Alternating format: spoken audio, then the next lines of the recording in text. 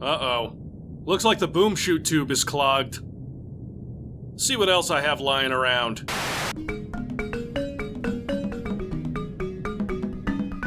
So let's talk about something nice and comforting from a time when none of us were worried about bills or rent or extrajudicial trials held under the Nevada desert. I'm talking about the early 90s, the nice, family-friendly, come on, bring it up now.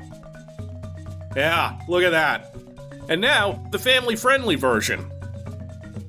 Awesome. An actual game from my childhood, but like most games, I only had the shareware because having more than that costs money, and it would have taken hours to pirate all like 2 megabytes of this game. Episodic gaming exploded in the early 90s, and while Apogee, the height of gaming excitement, was at the forefront of it, the DOS era was the Wild West. And one of the companies looking to break into the scene was Potomac Computer Systems, with their first game called Zzz, a company started in Maryland by a young man by the name of Tim Sweeney who decided to rename his company because Potomac Computer Systems is a boring name, right? Zzz is fine though, no changes. But the company needed to be rebranded into something with attitude, so it became Epic Megagames.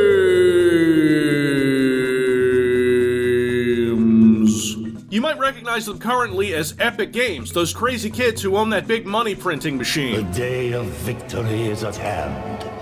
The day of revenge. The day of the sun. No, not again, you sons of bitches! They only let me use Rise of Skywalker clips now because I shipped someone in the large intestines. How he got in the large intestines, I'll never know. He died. So, Tim Sweeney's first game after Zzz, and the first to be created under the name Epic Megagames, a name they did not officially change until 1999, after Unreal Tournament. That first game was Jill of the Jungle. And if you think calling stuff Mega was just a little thing they did for the company, let me introduce you to Mega Noise. If you enjoy this, you won't want to miss Drum Blaster, our room-shaking sound effect maker. Press the QWERTY keys to make terrible noises. Oh, you bet. Let's go.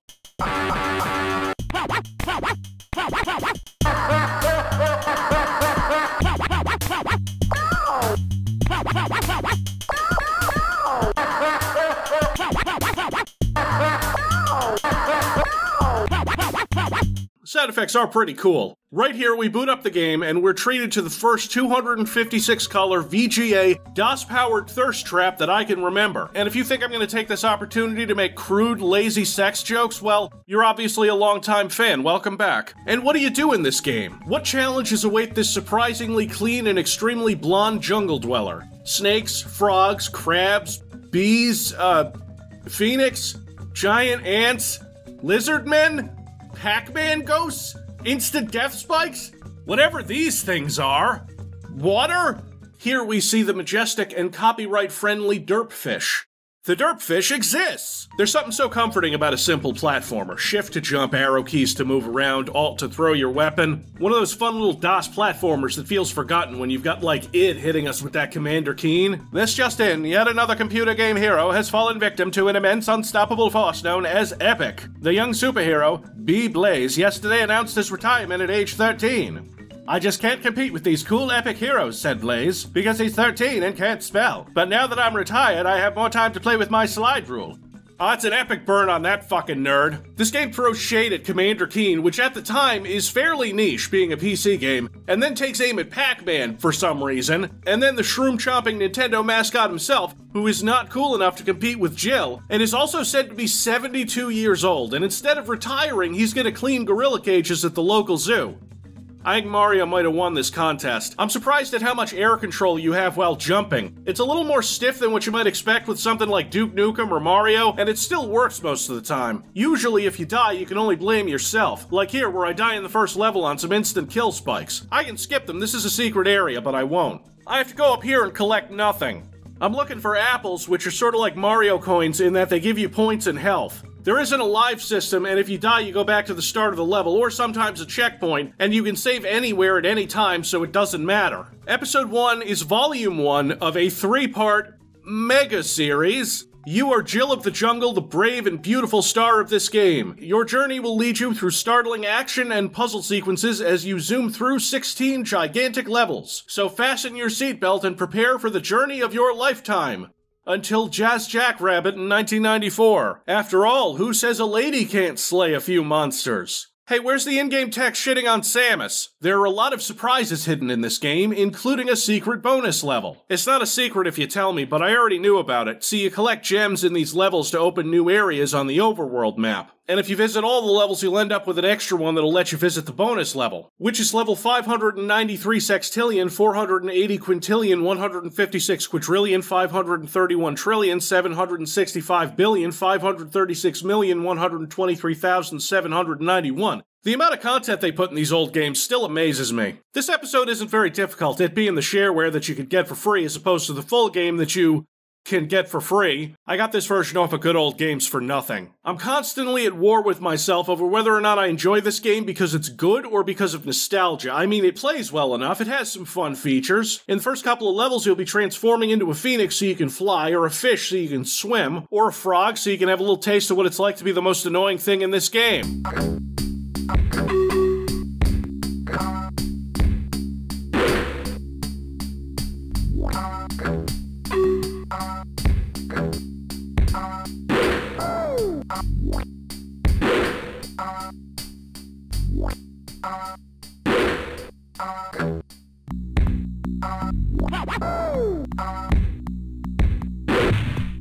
A few levels are centered around puzzles like the castle, which tells you in no uncertain terms that it's tricky, because you have to jump onto this slightly lower platform to get one of the keys.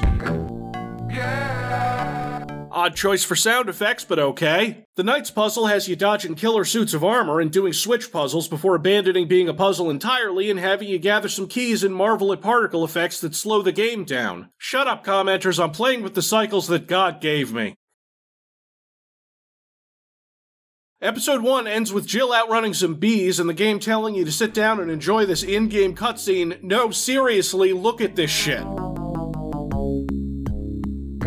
It says ending sequence. I have no control over this. She turns into a phoenix and flies into space? Another planet? With mushrooms? No, that can't be right.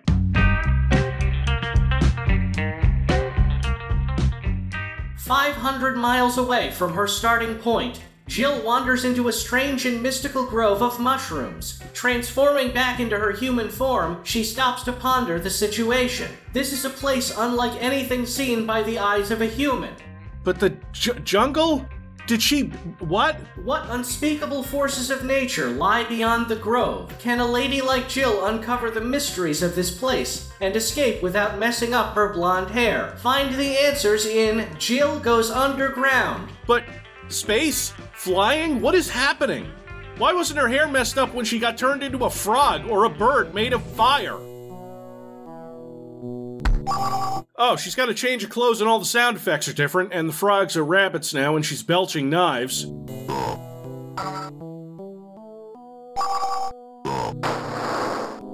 The one problem with these knives, compared to the spinning blades, is that they go in a straight line, and anything below you tends to not get hit unless you move down and get it to boomerang into something.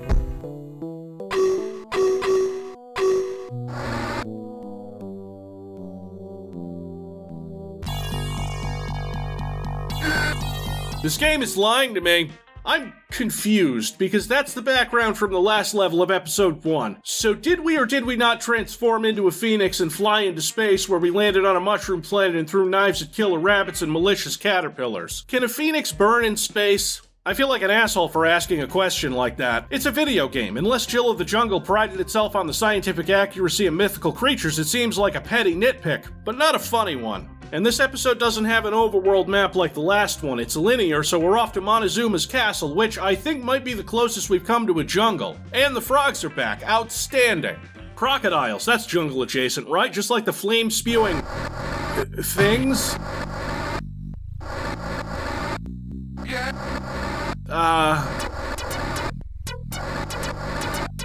You know, I only had the first episode as a kid, and this game is going places I really didn't expect. This game turned into a fever dream really quick. We're still doing all the stuff from episode 1, but it's slightly more difficult, even if the game is telling you what to do. Oh, a high jump. Switch puzzles, sure. It's visually very nice. The sound effects are still a little weird this time around. I'm not sure how long... I want to get off this ride now. Even the music is sinister.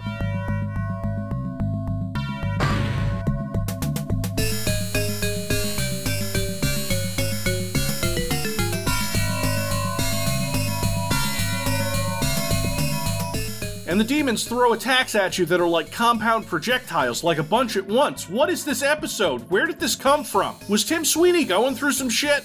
This is more like it. This is nice, chill. It doesn't take place inside of a fiery inferno that houses the souls of the damned.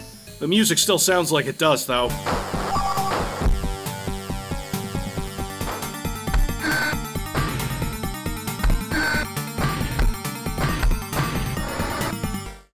Jill doesn't swim to shit in this game. Oh god, we're back in hell. And Jill swims equally as well in lava. Hey, look, it's a demon's hideout. We can put all this to bed right now. That's really conveniently labeled. So is this maze. Man, Tim Sweeney was really thoughtful and conscientious towards the player at the start. But I'm sure us gamers wore him down eventually and turned him bitter. It's what we do. This is a hard maze. Is it? I don't, you know, when you write that on a wall in a game, I'm not sure if you're trying to fuck with me or not. I just want to get out of the underground. I don't like the underground.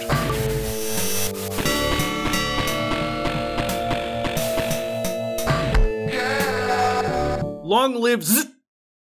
Is that who's doing this to me? Is it Z?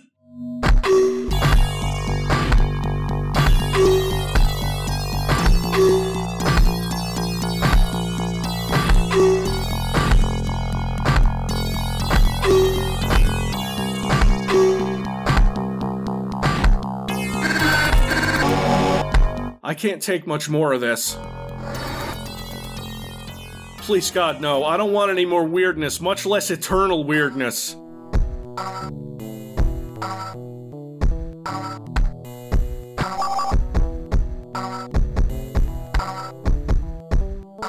Winners don't lose frogs, but do they lick toads? What are you talking about? I can't sprint. There's no sprinting. It's 1992. No one has put sprinting like that in games yet. Why am I trapped in Freddy's sweater?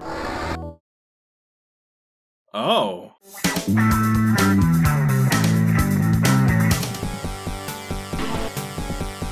Oh.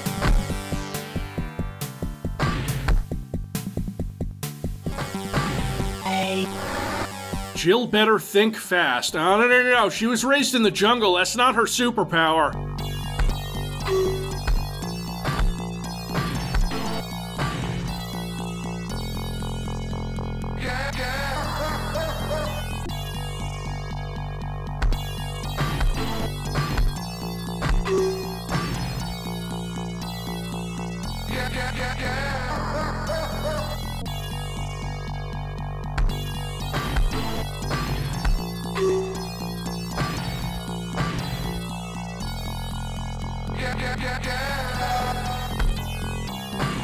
Yes, I got all 4 keys. Your lucky death is a slap on the wrist in this game. I'm lucky death is a slap on the wrist in this game. The bat hanger?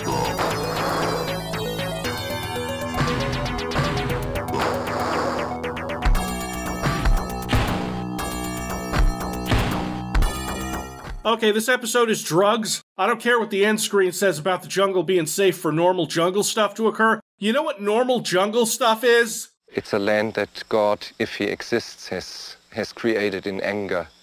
Taking a close look at what's around us, there is some sort of a harmony. It is the harmony of overwhelming and collective murder.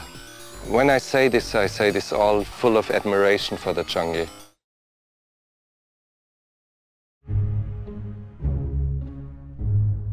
Okay, see that? Jill saves the prince. That's something I can wrap my head around, not a fucking mushroom samba. The overworld map is back, and also different. It's overhead, and you can see that, yes, there was a pixel put in to make sure that we could see Titty. It functions a lot like the one in the first episode, except this time there's a maze, and I recognize the tiles here from the regular levels, so you're not fooling me, 30-year-old video game. Jill is dressed in blue, and all the sounds are different again.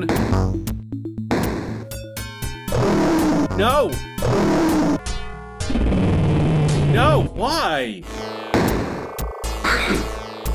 Did you shell out $200 for a Sound Blaster card in 1991? Well, now you too can hear Tim Sweeney sneeze every time you exit a level.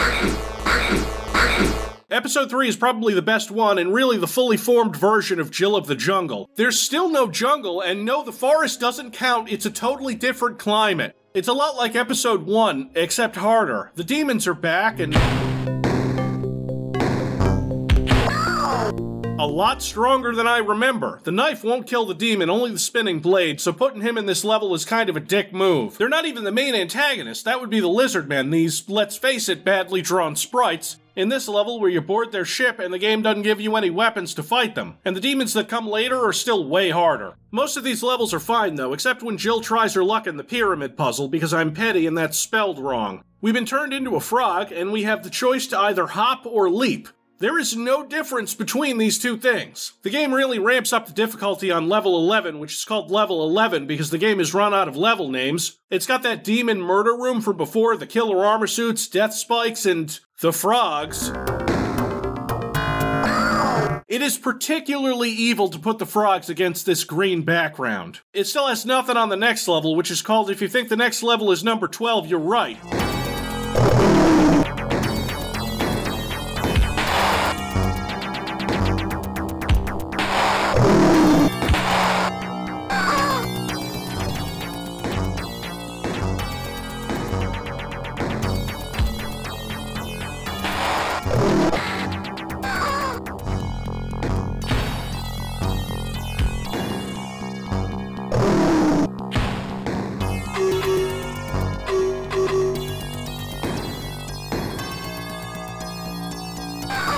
This level is pretty cruel even by the standards of DOS platformers, but if you made it this far, they've already got your money. Jill finally discovers the castle so we can do all that print saving that's been promised at the top of the screen this whole time. This one's pretty tricky too. Not as bad as If You Think the Next Level is Number 12, You're Right. But have a look at this death here, where I touch the very outside of the hitbox of the killer armor suit, and tell me that's not some bullshit. There's a second part to this castle with the prison cell holding the prince clearly marked around the center of the map. It's as simple as getting a gem and dodging lots of frogs. So they knew what a pain these frogs were and they filled the last level with them. Or instead of saving the prince, you can just head to the exit.